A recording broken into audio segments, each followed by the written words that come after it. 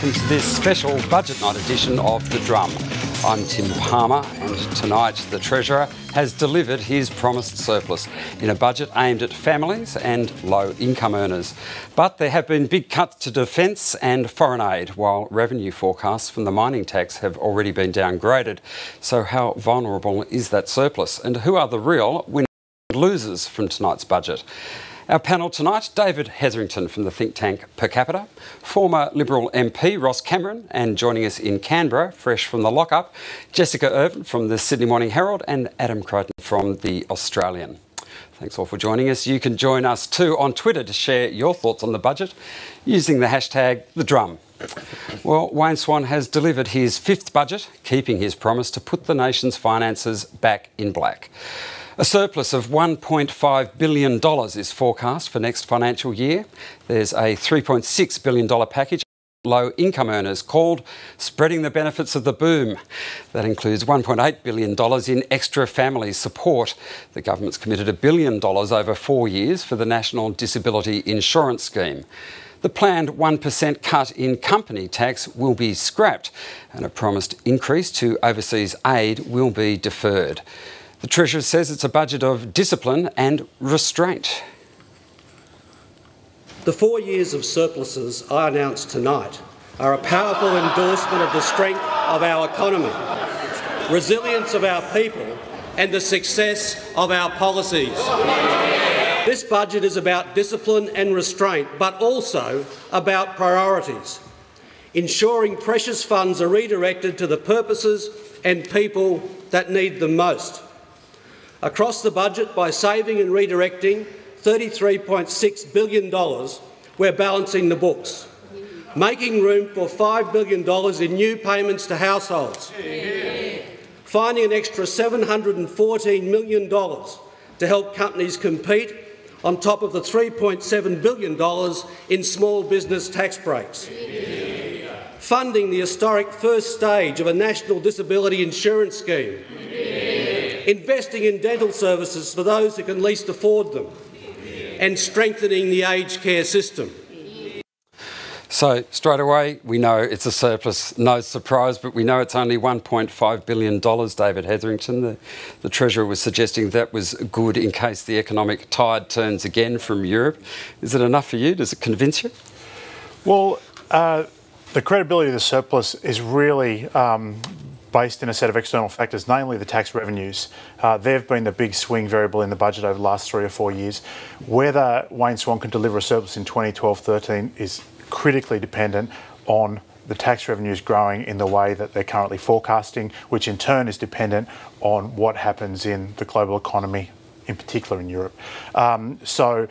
The theory would say that it's very good macroeconomic policy that you spend on stimulus in the tough times, as we did in 2008, 9, 9, 10, and that you try and pay back that by getting back to surplus in the good times, and the headline numbers are good at the moment, but it does depend on that tax take. Well, if it's meant to be a belt-tightening exercise, it's a funny feeling one, isn't it, Ross Cameron? You tell everyone we're tightening the belts, putting something away. Here's $1,800 to get you started to some families. If a family on $85,000 with 2 kids at school apparently will get around $1,800 up front. So does that work for you, the way it's divided? Well, look, we've had talk about belt tightening since the very first of the Swan budgets. Everyone is going to be a tough budget. This is going to be a tough budget, and this is its desire to emphasise the fiscal restraint credentials. And, Kevin Rudd presented himself as a fiscal and economic conservative, but what we have seen, in fact, is a government that has added rough numbers $1 billion to the indebtedness of the Australian people going forward. So Wayne Swan has been borrowing at roughly $100 million a day since he became Treasurer. And so then you get this interesting situation where he can go for sort of 3 years borrowing at $100 million a day and saying that has absolutely no impact on upward pressure on interest rates. then when he promises a surplus of 1/10 of 1% of GDP, he takes credit for the downward pressure on interest rates. So I don't think you can have it both ways. The performance on interest rates has not been that bad, though. He's got a reasonable argument to make, hasn't he, Ross Cameron? Well, I mean, what I think we're seeing on interest rates is that we do have a patchy economy, and outside of the resources sector, we have a lot of businesses that are struggling. And while the retail sector will no doubt welcome the cash splash, which is being offered in place of a cut in company tax. There's a headline. It will not be welcomed by the 700,000 Australian small business people who are actually generating the wealth that is required to justify the very optimistic and rosy assumptions which are at the heart of this budget. Jessica Irvine, Ross Cameron's let off on the budget bingo card with cash splash. Let me throw another one, a fistful of dollars, because Rob Oakeshott says this amounts to a sector-by-sector mini stimulus package, especially the handouts to families for school expenses and for the family tax benefit Part A. Is that how it's intended, and why won't the government say it if that's what it is? Well, look, if you look at the budget as a whole, it is contractionary. We are moving from quite a large deficit into surplus. So from that sort of point of view, it is contractionary. But we've always said that it does matter what sort of cuts they do. That affects the real economy. So if you take money out of the pockets of households, that has quite a large impact on aggregate demand, which is actually what the Reserve Bank in. They're interested in how much demand there is sloshing around the economy. If you apply your cuts to foreigners, for example, like by cutting foreign aid, they're not people that were going to spend any money in the Australian economy. So from that point, if you're robbing from them, or vote, not in our country. So if you're taking money off them and giving it to households in Australia, yeah, there is actually an argument to say that in the short term, at least, that sort of is a stimulus. It, of course, depends what households decide to do with that money. And what we know about households at the moment is they're not really keen on spending money. Quite right. When the tide has turned and people have moved to a savings philosophy, what's the evidence of how it works when you inject a bit of money into their wallets? Well, what we sort of saw during the GFC is people did actually save quite a lot of the cash splash that went out then. But the argument is that if you give them the money, even if people save the money, it brings forward the day that they will feel more comfortable that their debts are under control and that they are able to spend again. So by targeting the households, there is sort of an argument that is a weak area of the economy. By redirecting some funds that way, you know, perhaps it won't hurt demand. Adam Crichton, the way that it's means tested, does this work out as more middle class welfare, or is it a progressive handout that will get some political rewards as well and take people up to when the carbon tax compo kicks in? Yeah, with family tax benefit A, I think there's a mix of good measures and bad measures. I think that the means testing, which the government introduced in previous budgets, is a good thing. I think the fact that they're no longer to pay family tax benefit A to so-called children who are over 18, and that's been knocked on the head. But of course, they're also increasing the rate of payment, which I think is a very bad thing. I mean, as for cash payment,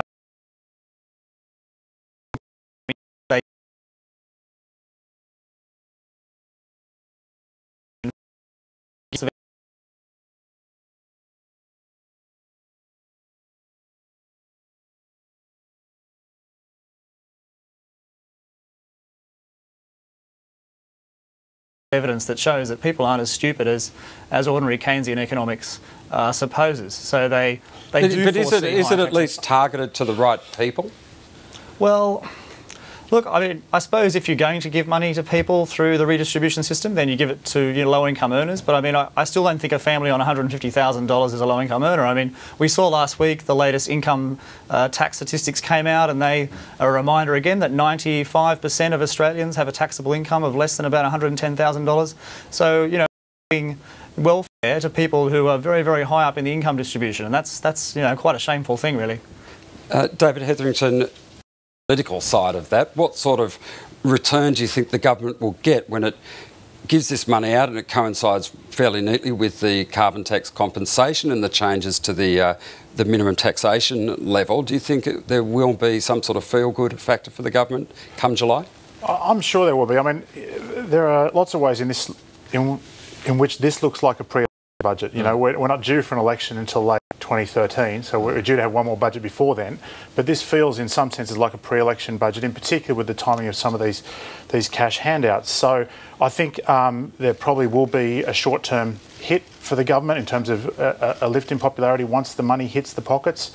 They are trying to redistribute some of the stimulatory effect, as Jess referred to, in that they're trying to get it into the household sector, so to get kind of retail spending on the uptick again. That's where confidence has been particularly weak.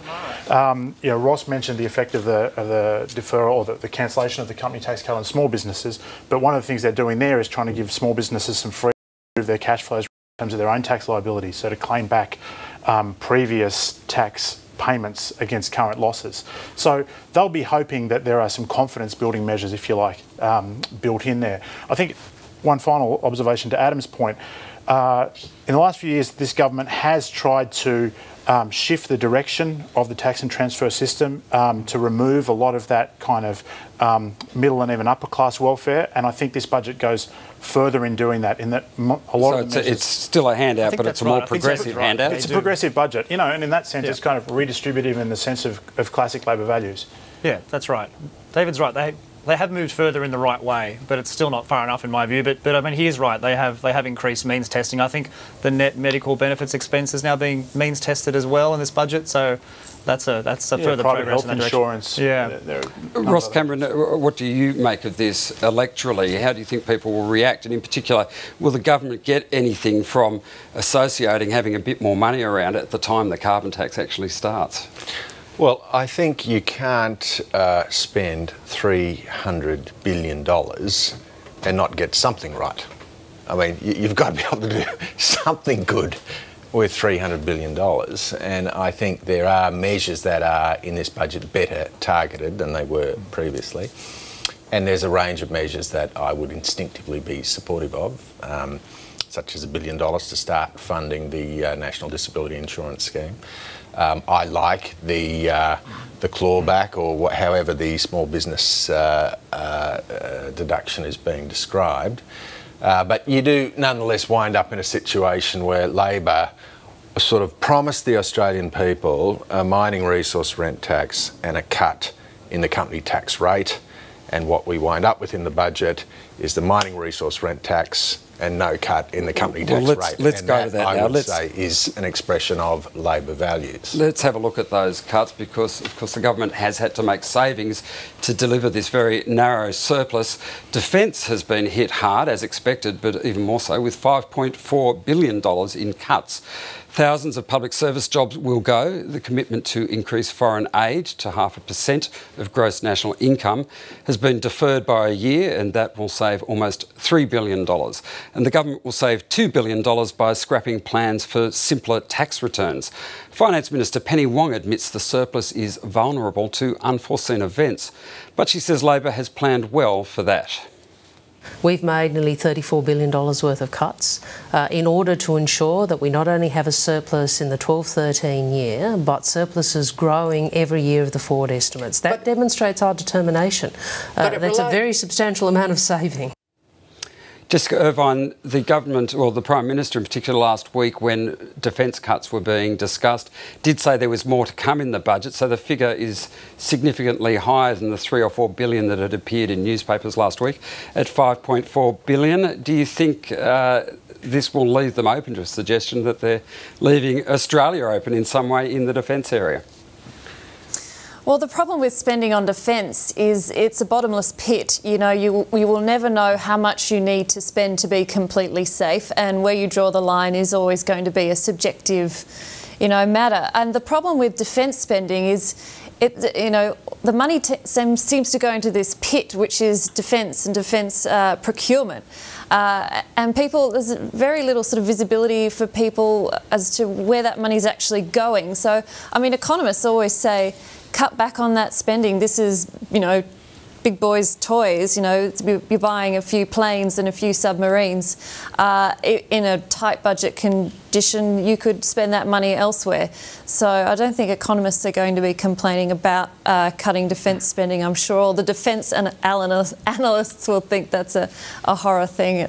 You know, I don't really have any expertise on whether we're about to be invaded because of the budget. Yeah, we'll leave the strategy to others, but one area where there have already been complaints, David Hetherington, is the scrapping of company tax that Ross referred to. It's been described by Peter Anderson as a dreadful breach of promise. That's not the kind of thing that this Prime Minister likes to hear, and yet it is just a 1% company tax cut. It was inevitable, wasn't it, that this was going to go? A couple of things to say about that. The first is that it's in fact the Coalition that has said it will not support the company tax cut in the House. The Greens have said we only support the company tax cut if it's given to small businesses only.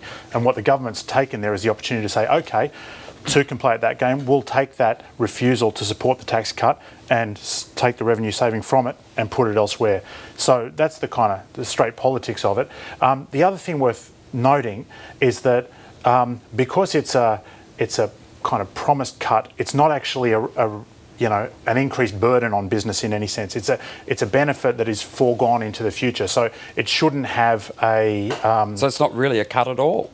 Well, it was a cut that never happened, and well, it was a cut that was already smaller than the cut that was initially promoted to them. Did she break the promise? Didn't she break the promise? And Labor will be saying, look, we put it forward, we tried to get it through the House, and the Coalition wouldn't support it. Well, will they get away with that, Ross Cameron? Because surely it would have looked better politically if they had tried to go further negotiating with the Greens and sincerely tried to get it through, then maybe failed, and people would accept that argument. Now it seems much more convenient to line it up with a surplus. Sure. I think, and I should just make the point that the Coalition opposed the 1% drop in company tax, not because it's opposed to reducing taxes, but because it had committed to abolish the mining resource rent tax. And so Abbott took the view that he couldn't, on the one hand, seek to take the benefit of the policy, while at the same time opposing the more difficult measure that was required to fund it, which I think was the honourable approach.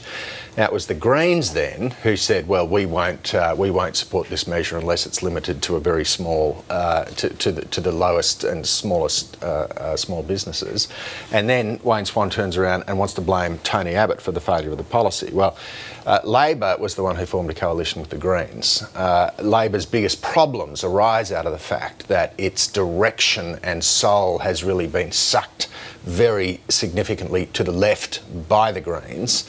I don't think Wayne Swan can then turn around and blame Tony Abbott because he couldn't persuade his Greens coalition partner to support his policy.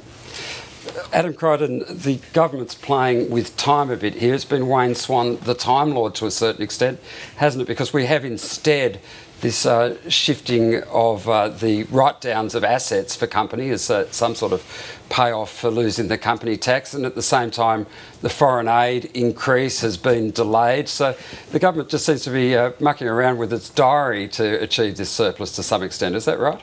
Yeah, that's certainly true, actually. I mean, I think the headline surplus figure of $1.5 billion is completely meaningless. I mean, the important way to analyse this budget is to focus on the quality of the underlying spending and the quality of the underlying taxes and seeing how they play out on incentives. I'd just like to give viewers actually two examples of how this surplus has been arrived at. $1.1 billion of grants to local governments were scheduled for next financial year. They have been brought forward and paid right away, so this financial year. So there's $1.1 billion. And also there's $300 million of so-called special dividends, which are being called upon from one government-owned corporation called the Export Finance Assistance Corporation. $200 million there, and then there's another $100 million special dividend from the Australian Reinsurance Pool, which I had actually never ever heard of. So basically, if you sum all those together, that almost gets you to $1.5 billion. And certainly, I mean, as you mentioned earlier, as the panellists mentioned earlier, there's a lot of delaying of previously announced measures, such as the simple $500 tax deduction and also the 50% cut on interest. That saves the government $2 billion by postponing or delaying this simpler tax returns program, a program that isn't even in place yet. What does that mean for the economy? Wasn't that meant to generate benefits in itself? Well, certainly having simpler tax returns is good for the ordinary person. It's not so good for the accounting industry, perhaps, at least in the short term, because I think a lot of their work, I mean, for instance, the Henry Review showed that Australians rely on tax agents more than any other country in the world except Italy. That's how complicated our tax system is. So I think trying to make it simpler should be a priority. So it's a little sad that this has been delayed. That was actually a recommendation in the Henry Review, as was the 50% discount on interest income. That's also been delayed, and they've made substantial savings there. So yeah, this is basically just shuffling things around. I mean, it's the budget really is a political exercise. I mean, it's entirely a political exercise. I mean, we saw so much of it leaked in advance. It's just getting worse and worse. It's a circus. Yep. Jessica Irvine, you mentioned before the cuts to the program of increasing aid, or the delay in that, which brings the government $2.9 billion better off. Is it fair, do you think, that at a time when people are tightening belts, that the people of the Democratic Republic of Congo or Solomon Islands do their part for the Australian economy? Well, the government was sort of quick to point out today that this was one of the fastest growing parts of the budget, and it would be irresponsible for them not to look at it. And they also make the point that we are still quite a large donor on foreign aid. I mean, I guess it's again a subjective decision. People would spend different money on it. They're saying we don't have the money now. It's not that, the goal is still to get to, I think it's 0.5 percentage point of gross national income. That is the goal, but that's certainly being delayed, and that's, you can't get away from that. What is really interesting in the budget is there seems to be this two-step that Swan has sort of got rolling in the last couple of years, is that in one of your budgets you roll out some new spending announcements, and that, last year it was things like, and the year before, cut company tax, have a standard deduction that will put more money in people's pockets, and have a break on bank interest earnings, and then everyone loves you for that, and then the next year you cut it, and everyone thinks that you're such a prudent budget manager. You're making lots of tough decisions. It's a great way of saving money, isn't it? Yeah. So a lot of the savings that they are making this year are actually policies that they had announced and hoped to implement that they're now saying are too expensive, or maybe they shouldn't have done in the first place. It's not a very good reflection on their belief in those policies in the first place. David, this aid budget reduction, that's an international leadership issue, isn't it? And very much the way the government likes to proclaim itself as leading in the climate change fight. Isn't it something we signed up for internationally? Yeah, I think an activist middle power is what the international relations analysts like to think of us as, and our commitment to the Millennium Development Goals, which is the particular arrangement that we've locked ourselves into, requires us, I think, to get our share of GDP that we donate in foreign aid to something like 0.7% of GDP, and what they're saying now is we're going to push that back. Look, I think in the context of the various global economies around, we're doing pretty well. As Jessica noted, our aid contributions are going up quite rapidly. So I think given the cutbacks that other countries have been making, other rich countries have been making, we're not going to look like a laggard. The other point worth making is that the developing countries are doing better and better and better, and it won't be too long before we start thinking of them as the sources of the aid, and potentially old Europe as the recipient. That is a sad idea. Ross Cameron, do you think that this is a fair place to cut, that charity should begin at home when things get tough? Well, I think this is a little bit of a poke in the eye to Kevin Rudd, for whom this was one of his, along with the great moral challenge of climate change, was the great moral obligation of caring for the developing world. And Kevin made a bit of a hero of himself in various sort of global arenas by ratcheting up Australia's commitment. And so I don't think Wayne Swan spent too long deliberating over this particular area for cutting. But I think, look, I'm a big supporter in trade rather than aid. I am, while I support microfinance, I think it's a useful form of engagement. I think I still want to be convinced that a lot of our aid measures are actually making a long-term difference of building capability and capacity and confidence in the recipient nations. For example, at Papua New Guinea, a country in which about 50% of its economy GDP is made up by foreign aid, and what we have basically done is trained the Papua New Guineans to become a sort of mendicant people without dignity or honour, and they are well on their way to complete collapse, not for want of aid, but for want of the muscles of self-reliance, which the aid has led by members developing. of Parliament who arrive in Australia with $1 million to take to the Star Casino, unfortunately. Well, the government's decision to push back its overseas aid commitment to make savings has raised the ire of the Greens. They say the government could have kept its promise if it had cut $2 billion in fuel tax credits for the mining industry. Greens leader Christine Milne says breaking the commitment makes Australia look bad. The international community will not look very favourably on Australia choosing to allow the mining industry to maximise their profits at the cost of our most vulnerable developing country neighbours. Adam, is that a reasonable argument that the mining industry is in a better position to absorb a cut than the poorer nations of Africa? Yeah, I mean, I suppose it's in a better position to absorb a cut relative to other industries in Australia. But just on the foreign aid question, I think I completely agree with Ross. It's such an excellent place to cut. I mean, I think there's so much evidence that shows that this aid is a complete waste of money. It, lines the pockets of international bureaucrats and various so-called NGOs who are always lobby very strongly for it. I mean, if we are giving aid at all, then certainly it should be in the region. And actually a fantastic example of trade versus aid. Ross's comment just reminded me, I mean, we had extremely expensive bananas in Australia last year, and this is basically because we don't allow Philippine bananas into Australia, and that is a developing country, and that is one way that we could have helped them by accepting their bananas, and of course it also would have helped Australian consumers as well, who would have had much cheaper bananas. But no, we still maintain these various trade barriers, and then we shovel money at people. And just finally, I think the best argument against foreign aid is that we've been doing it for decades and decades and decades. So clearly it doesn't work. I mean, there's vast torrents of money are shovelled at poor countries, not just by Australia. Can we say that they haven't made improvements? David's mentioned that you can chart the explosion of conditions in many developing nations.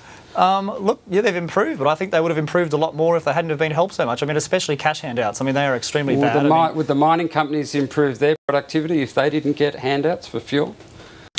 Look, the fuel tax credit scheme, as far as I understand it, I mean, I think that's another distortion of prices, and so I don't really support that either. I'd rather kind of all firms pay the same price for fuel. And in fact, it is a very expensive item, the fuel tax credit scheme. In fact, I thought it was about $5 billion a year actually, the fuel tax credit scheme, which basically makes petrol cheaper for large trucking firms and so forth. And I think was introduced by the Howard government in the early 2000s. I would support, paring that back. I mean, just on the issue of the environment, I mean, if we are going to have a carbon tax, and it seems like we are, then it's extremely important that we get rid of all of these other little subsidies, such as the renewable energy target and so forth. I mean, if you have a market mechanism to discourage use of carbon, emission of carbon, then you don't need all of the other explicit subsidies. You do have to leave it to the market. Well, maybe that's for the next budget. As to this one, the opposition's accused the government of fudging the numbers on the budget bottom line. Shadow Treasurer Joe Hockey says the government talks tough but fails to deliver. This government is relying on a $39 billion increase in revenue this year. $39 billion, $34 billion of extra tax this year. And they're claiming it's a tough budget? Well, it's a handout budget. It's an incredibly confused budget. It's got no clear message about the economy. It's going to disappoint a lot of people when they see the details. There's no story about productivity. There's nothing about growth. Unemployment is going to increase. The government's forecasts from last year have proven to be false. And what we've seen is a $22 billion blowout in the deficit this year, and they expect us to believe they're going to have a surplus next year of $1.5 billion. Sure, David, is Joe Hockey right there that some of the projections don't look that great, such as unemployment and underemployment? And is the real risk here some of the big potential shortfalls? Because we've seen in this budget 20% wiped off what was expected from the mining tax, and there's discussion about the pricing of carbon under the carbon tax. So is the government completely open to some of those biggest numbers falling apart for them? Look, I think Joe Hockey's overstating the projected danger in unemployment blowing out. For example, I think the number in the budget is 5.5%, and last month numbers might have been 5.3%, I think. And the government is saying, and Treasury are saying in their projections that there's still weakness in some of the retail and and tradable sectors that are exposed to the high dollar. So there's a bit of an uptick in unemployment there, but not much. Whether it's a tough budget, look, I think $33 billion in savings is quite an impressive amount. Whether they're delivered is, the proof of the pudding's in the eating, and we'll see that this time next year, I guess, about the time we're heading into an election.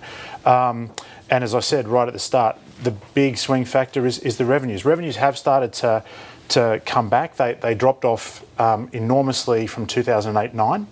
And they started to come back in kind of 10, 11, 11, 12.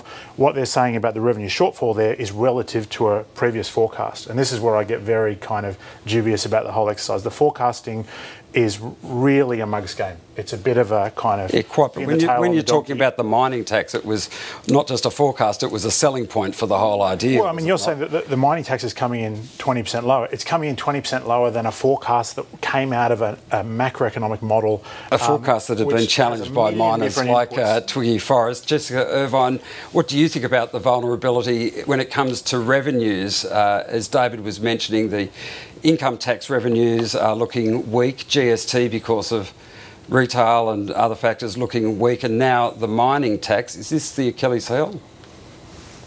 Yeah, well, I think anyone who goes looking at the budget and expects it to actually predict the future with complete and total accuracy is probably looking for something that was never there and is never going to be there. And I think Joe sort of forgets that if and when he's in government again, he'll have the same people doing the figures for him, and they are forecasts.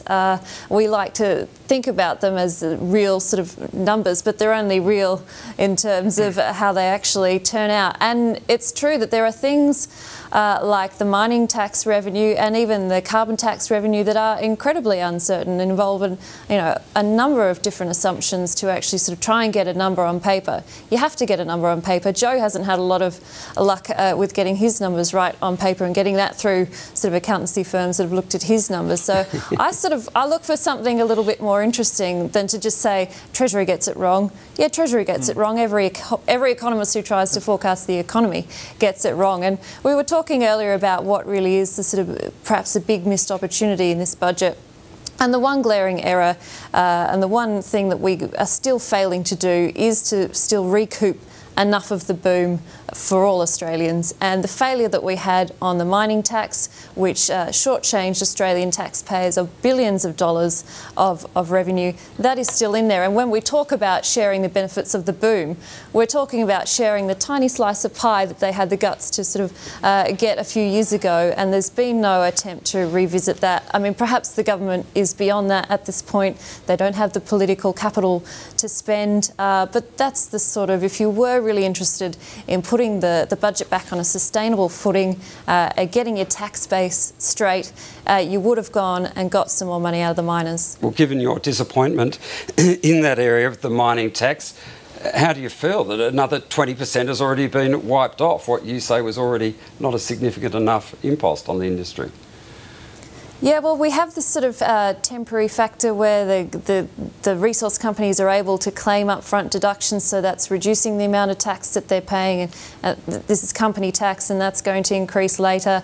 All of this depends on commodity prices, and we now are looking at a situation where our terms of trade have peaked. They're still very high. We're still getting good prices, but all those revenue estimates for the mining tax depends what happens in the rest of the world. It depends when Brazil and Russia, catch up and start supplying the same commodities that we're supplying. We really, if we want to get this money in the pocket, you needed to get it now, and there is a risk that this mining boom will pass us by, and we will sort of think, oh, where did all that money go? Adam, there's Jessica's missed opportunity in this budget. What would you say was the big missed opportunity? What isn't there that should be? Oh, basically, I'd just like to see a lot more tax reform, a lot more things from the Henry Review implemented. I think the Australian tax system is the biggest ball and chain around the Australian economy by far, and it never receives enough attention. I mean, as for the mining tax, it raises so little money, I don't really know why they're bothering. I mean, they might as well not have it. It's going to create a huge amount of paperwork and basically be a massive subsidy to lawyers and accountants, and I'm sure it won't raise as much money, but basically tax reform. But just finally too, I mean, we talked about revenues.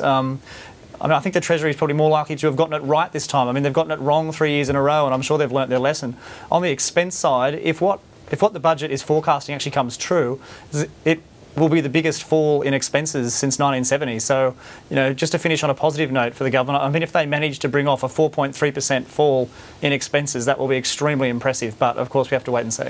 Surely that will put to bed the myth of Labor governments being incapable of financial responsibility. But nonetheless, David Hetherington, what did you look for in the budget papers that wasn't there? Well, Jessica's already nominated the politically impossible redesign of the mining tax, so I can't point out that one. But I think the other great taboo, the other great untouchable in Australian tax policy is negative gearing.